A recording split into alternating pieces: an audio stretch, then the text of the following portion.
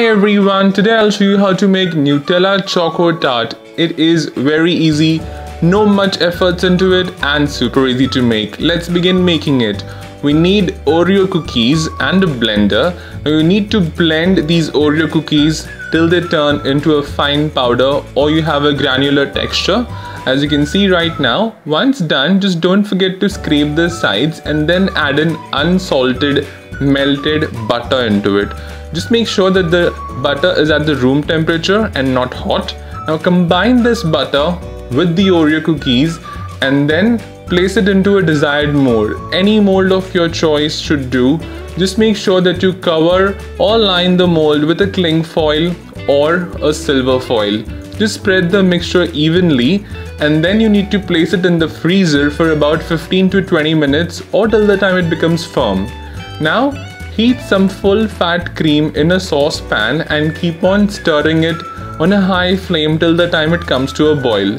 Remove from the flame as it comes to a boil and in a bowl take chocolate powder or cocoa powder and add this cream to it. Now you need to mix in this together till the time it becomes into a thick smooth paste. As you see right now, this is the texture that we get, and then you remove our Oreo cookies from the freezer and spread this chocolate paste on top of it. You can use a palette knife or a spatula or even the back of a spoon. Now put it in the freezer again for another 15 to 20 minutes or till the time it becomes firm. Take Nutella and add Nutella on top of it once it is nice and firm and spread Nutella. Make sure that all the sides are covered with Nutella. You can again use a palette knife or a back of a spoon or even a spatula as I'm using right now.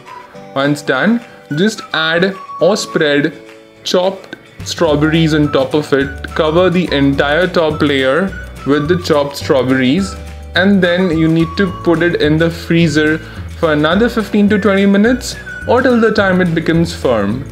Your Nutella no-bake chocolate tart is ready to be served. Just cut it into pieces and serve it immediately. You can store it in the fridge for about 1 week. Enjoy the recipe.